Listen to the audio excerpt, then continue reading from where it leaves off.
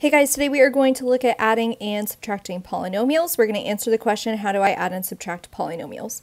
So polynomials can be added or subtracted by combining like terms. So basically we're just doing a little bit more difficult combining like terms problems. You need to make sure that you can recognize like terms. Like terms must have the same base and exponent. So like x squared and x to the third, you cannot combine those because those are not like terms because they have different exponents. But x squared minus 2x squared, you could combine those because those have the same exponent. The main thing we need to be careful about today, as along with like terms, is the sign when subtracting polynomials. It can be easier to add the opposite of each term in the second polynomial instead of subtracting. So what we are going to do is if we end up with a subtraction problem, we're going to change that to plus, and we're going to distribute the negative to everything inside so that we're adding the opposite. Let's just look at some addition problems first though. So I have 2x squared plus 5x minus 4 plus x squared minus 3x plus 2. So some people find it helpful to line up what is happening. So if you wanted to line up that second polynomial with the first one, you can. I just like to use my different colors, so that's what I'm going to do here. So 2x squared plus x, since I'm adding, I don't have to change the sign. 2x squared plus x, that would be like 2 plus 1 with the coefficients, so it's 3x squared. When we're adding and subtracting polynomials, we keep the variable with the exponent and we just combine the coefficients. Okay, then the next thing that will come in standard form is the x's, so 5x plus negative 3x would be positive 2x. And then I have the constants, negative 4 plus 2 would be negative 2. So there is the polynomial after we have added. Okay, let's look at this next one. I am adding, so I don't have to worry about changing these signs. 7x squared plus negative 3x squared. 7 minus 3 is 4, so that's going to be 4x squared. And then 3x plus 4x is 7x. And then negative 9 minus 17, those are both negative, so I'm going to combine and keep the sign. It would be negative 26. So there is the combined polynomial. Okay, number 3, I am subtracting. I'm not just subtracting the 2x, I'm subtracting this whole group. So like we talked about earlier, I'm going to change this to plus, and then I'm going to distribute the negative to everything inside the parentheses. And I'm going to go ahead and rewrite this problem just so I don't get confused on any of the signs. So the first group is staying the same, 4x squared plus 9x minus 1. And then I'm changing this to a plus, and I'm distributing a negative to everything inside the parentheses. So that 2x squared is going to become negative 2x squared. That negative 3x is going to become positive 3x, and that positive 4 is going to become negative 4. Now it is just an addition problem like we've been doing. So I'm just going to combine like terms. And 4x squared plus negative 2x squared is 2x squared. And then 9x plus 3x is 12x. And then negative 1 minus 4 is negative 5. So there is how I like to do a subtraction problem. I change it to plus and distribute a negative inside the parentheses. So I'm going to go ahead and do that on number 4 as well. I'm going to change this to a plus opposite problem by distributing out that negative. So the first group will stay the same, 4x minus 5x squared plus 14. And then this becomes a plus, and now I'm changing the sign of everything in the second group.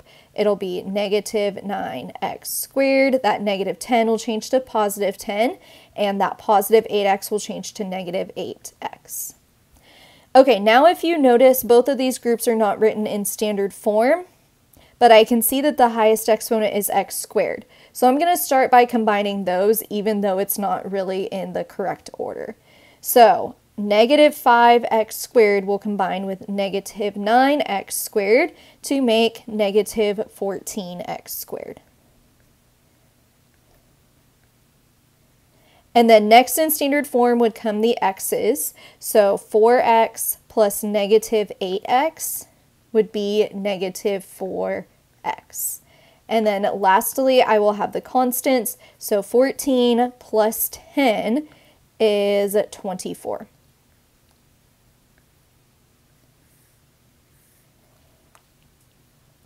Okay, number 5. I have three different groups here. I have this 7x squared, and then I have this plus 8x minus 2x squared, and then this minus 5x plus 11. So I'm going to go ahead and change this subtraction to a plus the opposite with that group by distributing the negative, and then that'll make it a little bit easier to combine the like terms here. So the first part of this problem is going to stay the same, 7x squared plus 8x minus 2x squared. And then this second group is changing to plus, and then that positive 5x will become negative 5x, and that positive 11 will become negative 11. Okay, now I'm just going to combine like terms. The 7x squared will combine with this negative 2x squared. I'm starting with those. Since it's standard form, I want the highest exponent first. So that'll be 5x squared. And then 8x will combine with negative 5x to create 3x. And then I just have this constant of negative 11. So there is the polynomial combined in standard form. Okay, number 6, I have fractions. That's okay though. It looks like my x squareds have common denominators, so those will be easy to add. And I also have this subtracting that group. So I'm going to go ahead and change that to a plus the opposite by distributing a negative out. So this first group will stay the same, 2/5 x squared plus 3/4 x minus 12. And then this second group will change to plus negative 8, and then that positive 1/5 x squared will change to negative 1/5 x squared. Okay, now we can combine like terms that I've taken care of the sign. So I'm going to start with the x squared since those are the highest exponents. 2/5 x squared minus 1/5 x squared. 2/5 minus 1/5 is just 1/5. So that will become 1/5 x squared. And then 3/4 x does not have another x to combine with, so that will remain plus 3/4 x. And then negative 12 minus 8 will combine to create a negative 20. So there is the polynomial in standard form. Okay, number 7, I need to find the perimeter of the triangle. To find the perimeter of a triangle, I just add the 3 sides together. So I'm just combining like terms. So if you wanted to write out the long polynomial where we add the 3 sides, you can. I'm just going to combine like terms straight from this triangle. So I'm going to start with the x squareds. 3x squared plus x squared will be 4x squared.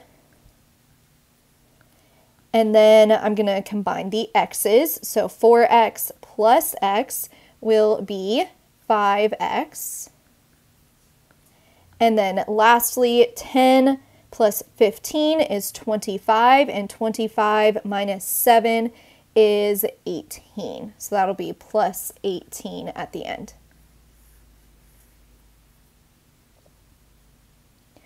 Okay, number 7 says the area of the rectangle is x cubed plus 6x squared minus 2x, or minus 2. The area of the triangle is 2x squared minus 5x plus 10. Write an area of the shaded region as a simplified expression. So let's make a plan for what we need to do. we want to find this shaded region. So I'm going to have to find the area of that whole rectangle and then subtract out the area of the triangle. So we will find the area of the rectangle and subtract the area of the triangle from it.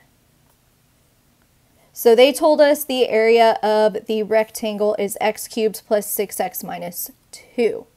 So area of the rectangle is x cubed plus 6x squared minus 2. And then I'm going to subtract the area of the triangle from it. And they told us the area of the triangle is 2x squared minus 5x plus 10. So I'll subtract 2x squared minus 5x plus 10. Okay, now I just need to change this minus to plus the opposite by distributing out the negative. So this first group will stay the same, x cubed plus 6x squared minus 2, and then plus, and now I'm changing the sign of everything inside the second group. So that positive 2x squared will become negative 2x squared. That negative 5x will become positive 5x, and that positive 10 will become negative 10. And now I'm just going to combine like terms. I'm going to start with the highest exponent, which is x cubed. That x cubed does not have anything else to combine with, so that is going to stay x cubed. Then the next highest exponent I see is x squared. So I have plus 6x squared and I have a negative 2x squared.